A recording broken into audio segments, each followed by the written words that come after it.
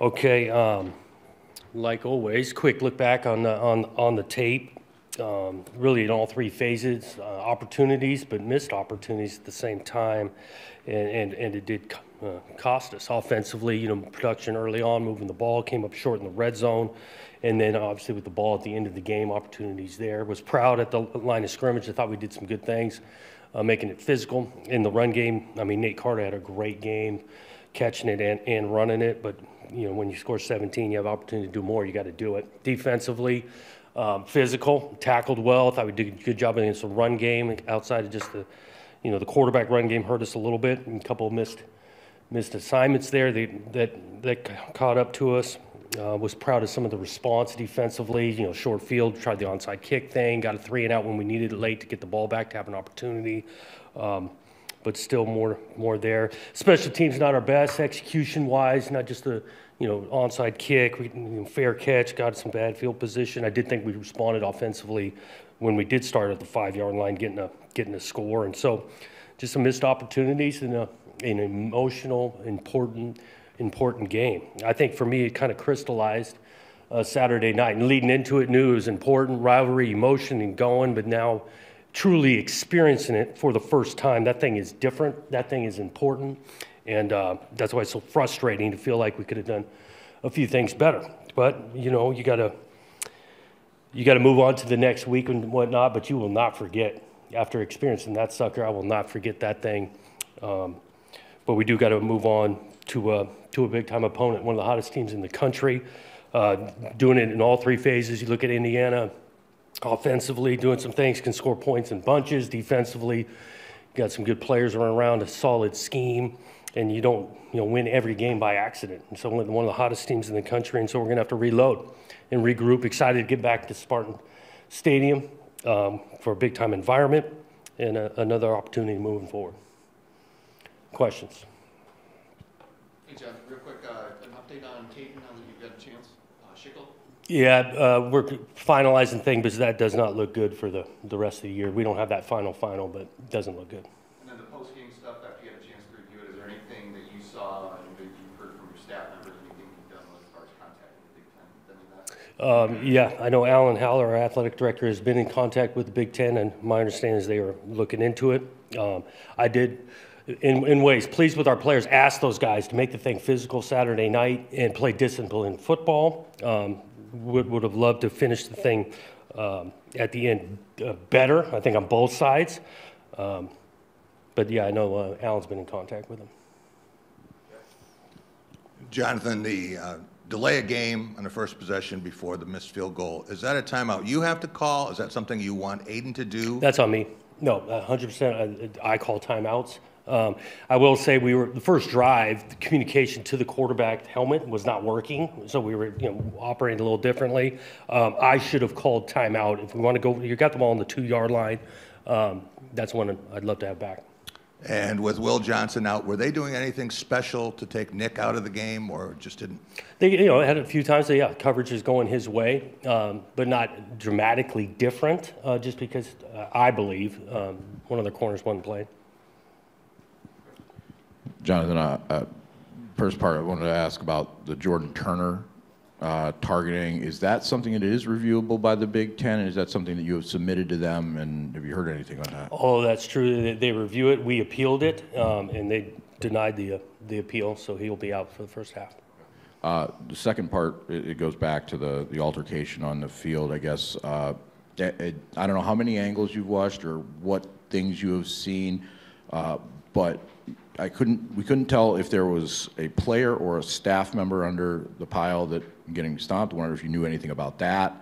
And I guess it also looked like most of your team was back towards your sideline, and seemed like a definite outnumbering over there. Yeah, I haven't thoroughly looked at every angle and all of that. It was a lot of bodies out there. My experience, and then learning yesterday, yes, we had a staff member that was in the fray of it, and a player in the fray of it, and that's what we're hoping they're looking into.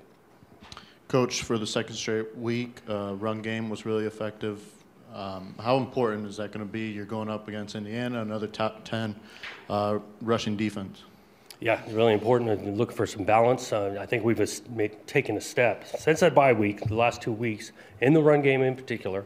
We've taken a step. It makes things easier on your quarterback.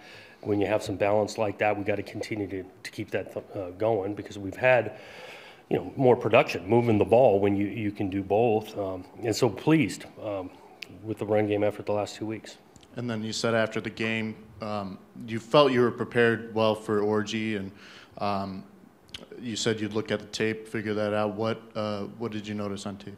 Yeah, a couple of mishaps, and again, when he's in the game, you're thinking quarterback running game, and they were effective, especially late when they needed to get a couple of first downs, got that done, and so we got to tighten it up. And each week's new, right? So who you're playing, the schemes are going to be different, but we would love to play that a little bit better than we did last Saturday night.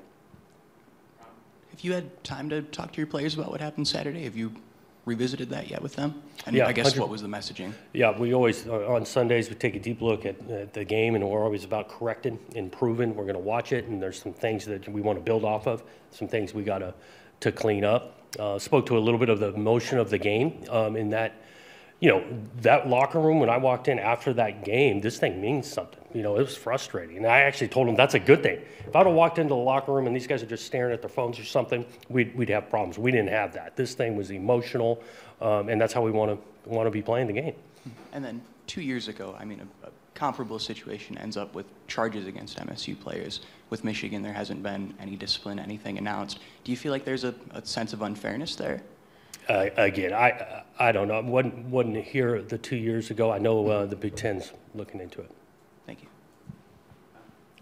Jonathan, I was wondering, does it help when obviously coming off, like you said, a very emotional game, does it help to refocus when you've got an unbeaten team, like you said, one of the hottest teams in the country coming in here, and it's another trophy game? Yeah, I think so. And again, I'm pretty confident in this group. We will not forget Saturday night. I promise you that, okay? But we moving forward, and yeah, you got a big-time team coming in back at home. I think these guys will be excited to play on Saturday. Jonathan, you've coached in in-state rivalry games before. What did you learn Saturday night? I think you just walk into the place and there's a genuine dislike.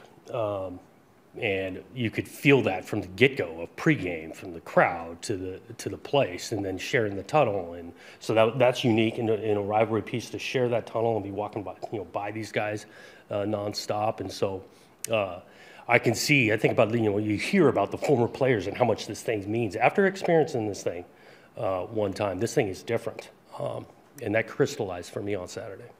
And as a first-year coach, you've actually got a staffer who was at Indiana. What in the world have they done there, and how have they gone from where they were to 8-0? Credit to them. They turned a lot of new players in their first year at Indiana. Obviously, schematically, the coach Signetti knows what he's doing, putting the thing together. He's had success other places, and I do think they're playing with a lot of confidence. You just watch them from start of games and being able to finish games. These guys are playing with a lot of confidence, and they've had some real success. Jonathan, pass rush was really good to start the season, but I believe it's been 4 straight games without a sack. Against Rourke, if he were able to go, he's been one of the most productive quarterbacks in the Big Ten. How important is it going to be to get that going this week? Yeah, we want to affect the passer, and again, each week's, I think about the last couple of weeks, not playing prolific passing games, and so your sack count's probably going to be down when you're playing teams like that. But these guys can throw it. They do a nice job in the RPO game, and they're going to have a balance of mix and run and pass. But we want to affect the passer, especially against a good quarterback.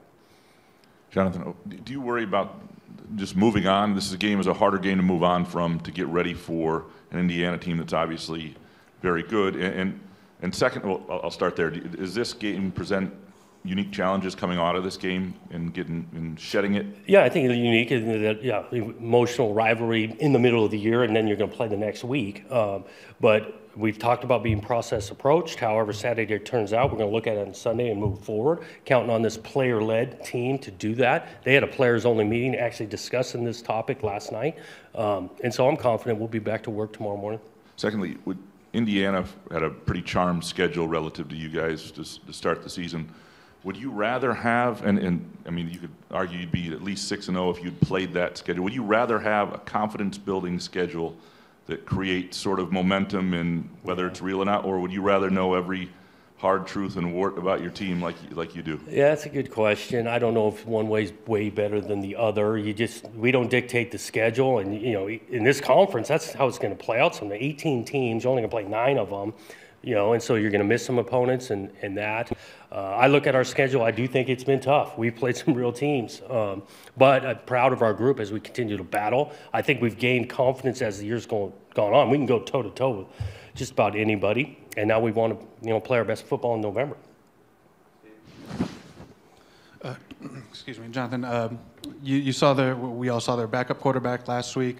Don't know, I guess, the situation there. How different is he from Rourke, their main guy, and just generally offensively, what have they done to put up some of these big numbers that you've seen on some of these teams? Well, schematically, yeah, they do a nice job. I think they've got weapons in the backfield, at receiver. The O-line looks like they're on the same page and know that scheme and have played pretty high level. Talk about the quarterback thing. I didn't see a lot of difference in their efficiency, their operation, and so preparing for who you're going to see, both of them operate that offense pretty well, and we're going to have to prepare for it. Jonathan, I apologize having to ask about this after a football game, but when the scuffle broke out, there were 23 seconds left in the game. Their sideline poured onto the field to join the scuffle. When you're coaching a team, do you have to remind your players to not join a scuffle or leave the sideline, or do you have any thoughts about what they did and what that led to? Yeah, amongst the rules, the clock's still going. You leave the sideline, that's a penalty. But I do think about the previous week, we had this similar situation. We're up on Iowa, taking a knee, right? And me and Coach Friends meet, I think, before even the game clock went out. And so we got to be smart at the end of the game. In this in particular one, hopefully this is a scene that doesn't take place again. But the clock's still going, and yeah, we want to operate within the rules on both sides. Were taken advantage of in that situation, or was the staff member over there trying to break it up? Can you comment on that? I can comment to say yes. We had multiple staff and our own sideline getting over to break it up, to protect, to get out of there. Like I said, I haven't thoroughly looked at every angle and whatnot. I know the conference is going to be looking into it. We've been in touch with them, and that's what I got on that. Just as far as things you can build off of positives, the second straight week again where the offensive line looked like they did a good job in the run game. Obviously with Nate, how much of that is focused to when you show your players what went right? How much is that moving forward? Yeah, you always point out, because again, yeah, the score is what it is, but there's plenty of snaps within the game that, like I say, you can build off of. I think about Jack Carson Wentz coming in as a long snapper, right? Schickel goes down. We got to punt the ball, kind of backed up in front of 110,000. He throws a strike back there. Sam Edwards needed to come in to be the short snapper on field goal. We got operated. I think about Jonathan Kim. This is an early one that he totally is capable of making. He comes back and responds. He made a big kick to make that a 6-point game. And so, yeah, there's plays on there that you like and you want to build off some confidence in every game.